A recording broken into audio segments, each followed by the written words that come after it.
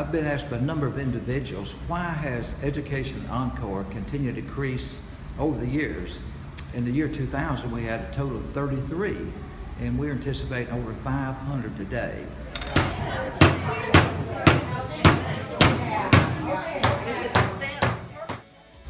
First of all, we have to have the great students.